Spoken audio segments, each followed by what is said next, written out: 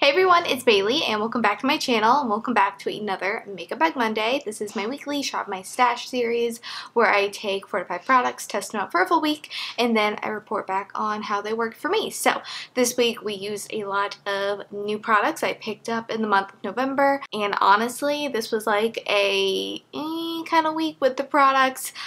So let's go ahead and just get into it. So first thing we used is the new eyeshadow palette that I picked up earlier in November, and it is the Tati Beauty Volume 1 eyeshadow palette. I got this right when they released it because I love Tati and I thought it was a cool little palette, and I've been using it honestly for more than a week, but I definitely have some thoughts, so this is what it looks like in case you're not familiar. I like the way that the palette is laid out, where it has all your mattes, your sequins, your metallics, and your glitters, and then you have the same colors just in the different finishes in the vertical rows. So it's a really cool palette that way, and you do have a ton of just like everyday basic shades. Your basic like cream shades, your basic blending shades, your basic blacks, and then if you want to make things a little bit more warm, you have your orange row, or if you want to add a little bit of a purple edge to it, you have the purple row.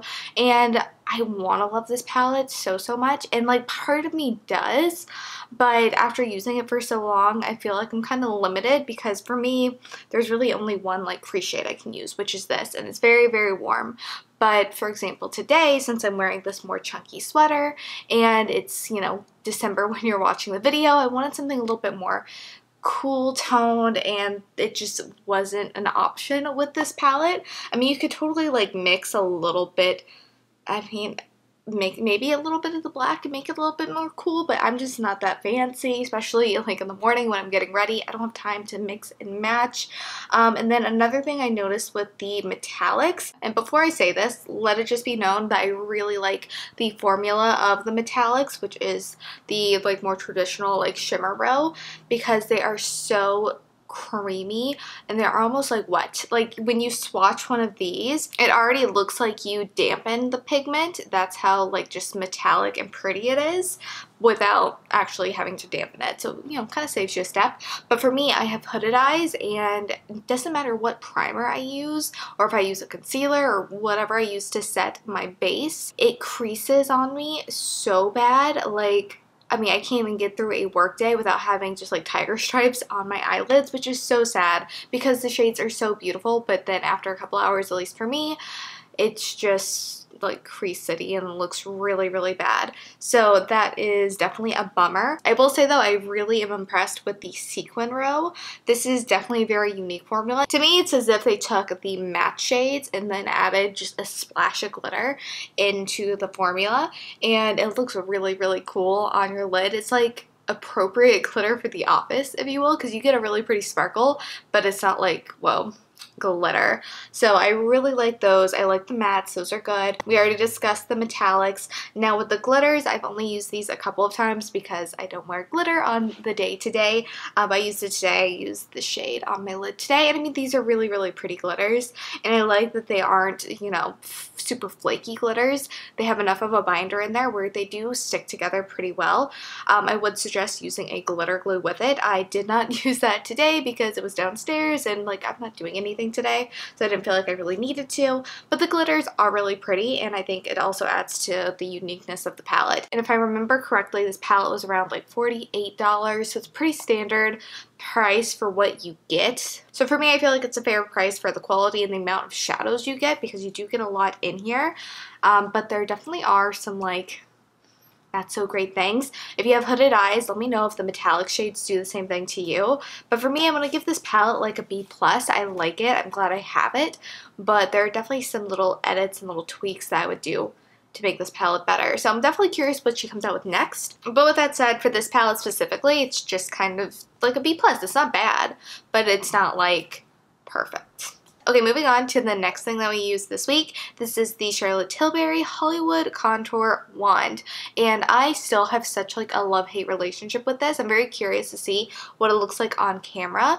So let's first start with what it is. So it is a liquid contour slash like bronzer product. I have the shade Fair Medium because I'm pale, but they also have a medium deep, I believe. And I like how easy this is to blend out. As you saw in the demo, when you first like apply it, it looks like a lot, but I just blend mine out with my sponge, and it blends out really, really easy. Honestly, it's like effortless, but then I'm afraid it blends out to the point where you really can't see anything. So let me know what you think in the comments, because I feel like it's not super, super noticeable, especially for like a contour. The way I've been using it is more so for a bronzer because I don't know, I just think it makes a pretty bronzer. I mean, I think on camera it looks okay, it looks nice, but I think for the price it's pretty expensive. So I don't know if it's necessarily worth it in that aspect.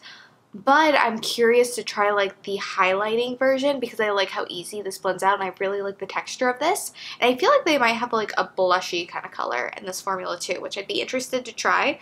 So again, this is like a B+ product, like the Tati palette. There are things I really like about it, but there's still an element where it's not like necessarily perfect, but it's not bad by any means. So if you've used this, or if you've used anything from this like cream product range from Charlotte Tilbury, let me know in the comments what you think of it. Okay, moving on to another like, this more so is like a B- product. This is from Melt, and this is their blush in the shade Cali Dream. I got this because it was in Kathleen Light's November favorites, and she looks good in seriously everything. And it looks so pretty on her, and I feel like we have a fairly similar complexion. She's a little bit deeper than me, but not by much. So I picked this up. This is what it looks like. It's a really pretty, like true bright peach, and the way Kathleen described it is that it was supposed to give you a really pretty glow without being like glittery, and I don't think I see that, unfortunately. But I mean, I think like the color's okay. I don't know if it's necessarily the best for my skin tone. I'm still just so on the fence. I really like the formula of it. I think it goes on the cheeks really, really pretty. It's very smooth. But I'm not seeing that glow. I'm wearing a highlighter, so if you see any glow, it's from the highlighter. But I don't know. Like, I think it looks good, but for the price, I'm not sure if it's so much worth it. I want to say this was closer to $30 because Melt's a little bit more expensive. Yeah, it's just another one of those, like, a B product. Like, it's not bad. It's not like I'm going to return it because I think it's fine. I can get use out of it. But it's just not like, oh, this is my new, like, holy grail, because it's not. Alright, and finally, the last thing we use this week is a lip liner from Maybelline, and this is their Color Sensational Shaping Lip Liner in the shade Totally Toffee. And I really want to be a lip liner person because I feel like it just makes your like look a little bit more clean and crisp. And I used it like once this week, I'm not gonna lie, and I decided it's just way too much effort in the morning, and especially like after you eat lunch or something at work, like I'm not gonna go in with another lip liner and just like, that's just not me. I'm definitely more so a give me like a tinted balm or something and let me put it on. My goal is to have my lips look good in 0.5 seconds, and I don't think that really applies to a lip liner. But with that said, I think it is a good lip liner. I think, especially for the price, you can't really beat it. It's nice and creamy. It's really easy to apply. I'm wearing it with some gloss over top. This is just the Glossier lip gloss, just their like clear guy, and I think it looks really, really good. Applies really easy. So if you are a lip liner gal, then I think you would like it. But for me, it's only if I like am really trying that day, and most of the days I'm not. So for me, it just doesn't work with my lifestyle, but as a product, I think it is an A product for sure. Okay, so those were all the products that we used this week. Definitely, like, it was not a bad week by any means, but it wasn't like a, yes, all these new products are so amazing, I'm so excited. It was not that, but at least it wasn't like a dead of a week either. So with that said, let's go ahead and talk about the products that we're going to be using this upcoming week. So first thing, for eyeshadow, I got the Dominique Cosmetics Celestial Thunder palette in a boxy charm, and I've been wanting to play with the Dominique Cosmetics formula for a while, and this is a nice little palette to get in a boxy charm. This is like the mini version of her like full size from here, so it's like a nice little sample, and I think the colors are really really, really pretty. I'm definitely going to have to incorporate some more eyeshadow palettes to get, you know, blending shades and stuff, but I really am excited to test out the formula and see what this brand is all about. Next, for complexion, my skin's doing really, really good. So this is all I want to do. I want to just do a touch of concealer. So I'm going to be using my NARS, what is this called? Soft Matte Complete Concealer. This was always a go-to for me when I'm just doing concealer because it has a really good skin-like finish, and maybe I'll even hit pan on it because there's a big dent in here. So I'm going to use this for concealer this week, and then I think I'm going to try and skip foundation and just do a little bit of powder because I've noticed I've gotten a little bit greasy by the end of the day.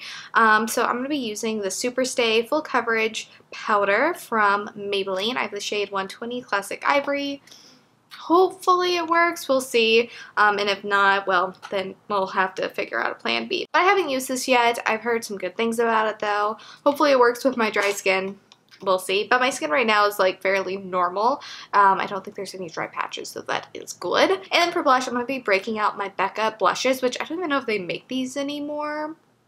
I'll have to look into that, but these are just their mineral blushes. They are some of my favorites, so if they don't make these anymore, that'll be super, super sad. But I'm going to be using the shade Flower Child, which is just a pretty pink, and then the shade Songbird, which is a little bit more of like a nudie peach. So these two will be my go-to for the week. And then lastly, for mascara, I'm going to be using my Benefit Their Real Mascara. I haven't used this seriously like probably for a year now, and I remember I liked it back in the day, but it kind of like poked my eyelashes. I don't know, we'll see. I have a sample of it, so I just want to like use it and see what's up.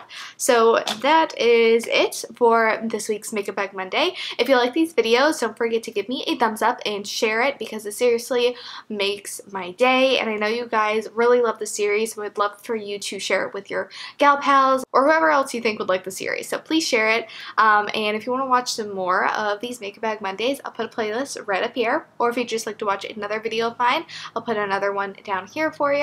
And if you haven't already subscribed, please do so by clicking up there. I looked at my analytics the other day, and like 70% of y'all that are watching are not subscribed, so subscribe. But with that said, that is everything. Thank you guys so much for hanging out, and I will see you guys next time. Bye.